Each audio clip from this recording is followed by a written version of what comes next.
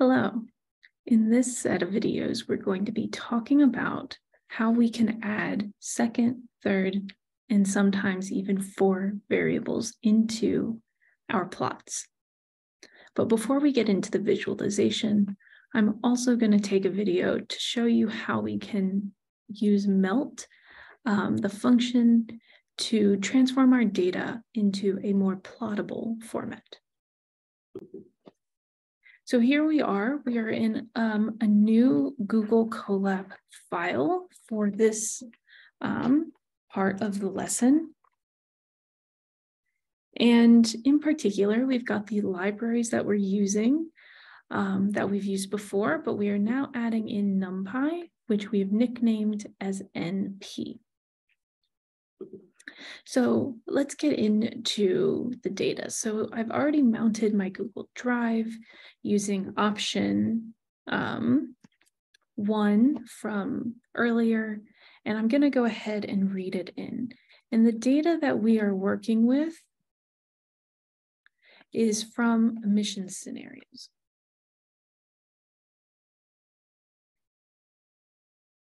So this data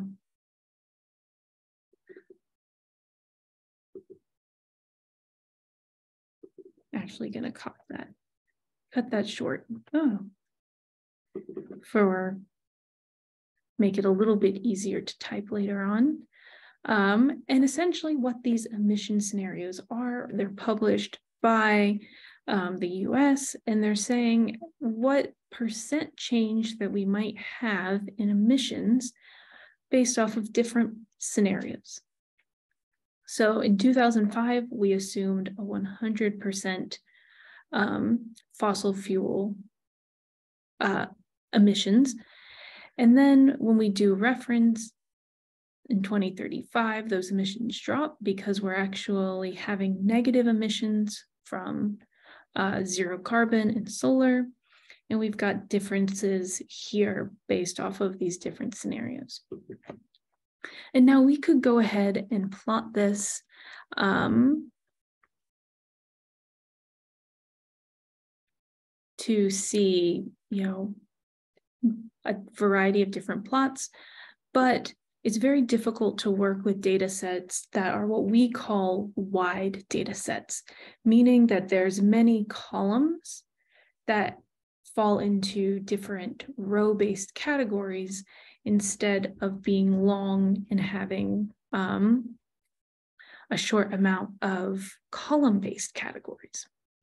And so in order to get this data set into what we call long form, we need to use the MELT command.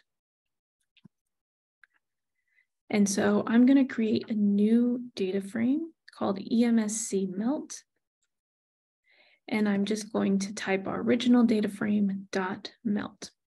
And there are several things that go into melting the data set.